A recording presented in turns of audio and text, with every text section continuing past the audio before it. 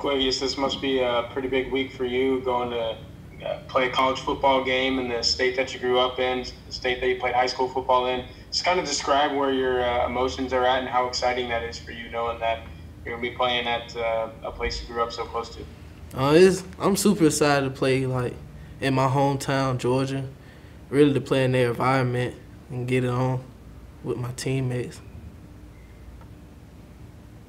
And just kind of a quick follow-up to that, how closely did Georgia recruit you, and was that ever a place that you could see yourself playing college football at? They recruited me closely. I could have saw myself playing there, but I chose here. I liked it better. We'll go to Ben.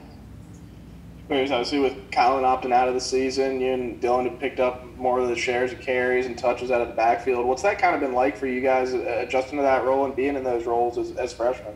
It's been a big role for both of us. It's been fun. We love it. It's just a game of football. We came here to play on the big stage. So.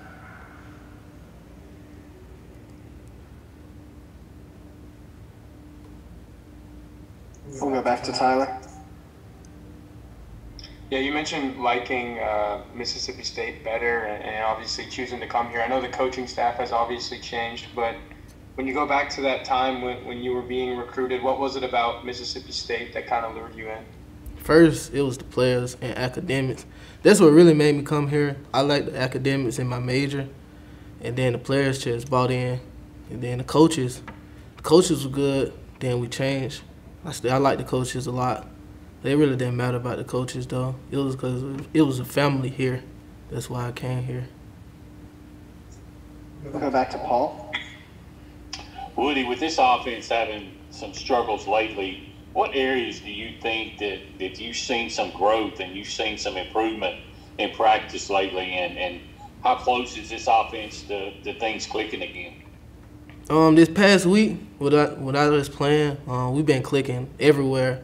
It's been fire. Everybody picking up stuff. Everybody having new stuff to learn and picking up everything for next game. So we should be pretty good going into this week. Ben? Kind of to that, obviously you guys had a bunch of guys not able to practice this week. What was practice like once you guys were able to get back there? And how much were you guys able to kind of do, at least with limited numbers? We got to do everything. It was the next man up. Our number was low, but it was the next man up, and they had to play the big role in practice to get it done. Was it at least just kind of weird with having, however many, 70, 80 guys instead of, 115 guys out there? Yeah, it was pretty kind of weird just seeing, my brother who be in the practice just playing around, having everybody hype, not there. So we had to keep our level up. Tyler?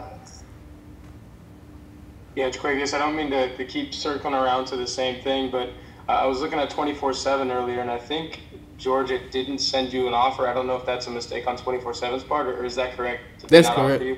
Nah. And what is that? Growing up, I think it's an hour and a half at the most away from Atlanta. Was it kind of unexpected to not get an offer from Georgia, considering all the other schools that you got offers from? And then what were you kind of thinking when that offer didn't roll through? I wasn't thinking nothing. It was the coaches come up there, and we used to talk, but it was a lot of stuff going on with that.